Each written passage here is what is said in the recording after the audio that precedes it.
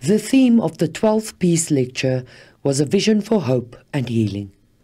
Mohammed says that Archbishop Tutu understood that education is the most powerful tool to ensure dignity and equality.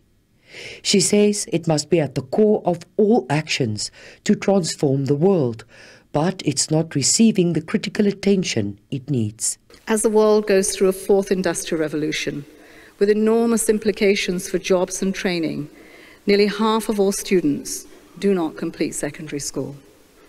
700 million adults are illiterate, the majority of whom are women.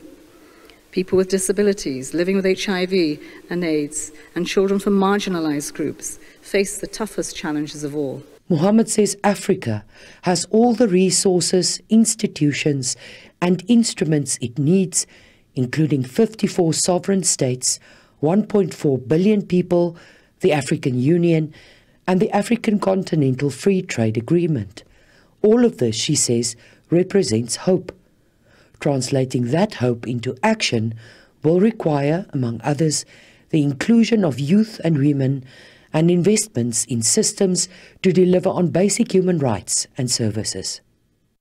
First, political leadership, with the will and the courage to act for the people they represent, bearing in mind that our home, the planet, is one of the first responsibilities they will have.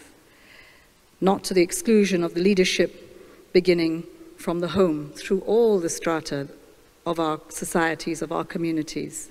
In delivering the second half of the lecture, author Doug Abrams says that through the 2 decades he spent with the Arch, he learned that personal transformation is fundamental to global transformation. Abrams co-wrote with Tutu and the Dalai Lama the Book of Joy. Without changing our own consciousness, he says, there cannot be hope to change the world.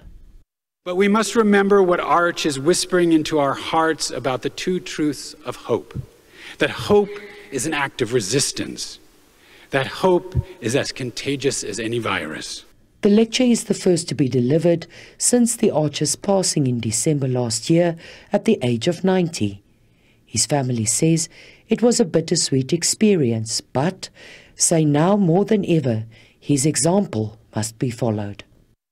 Both of the speakers were incredible. They came at hope from different directions and landed us exactly where hope needs to land us, which is committed to acting for the change that we want to see in the world.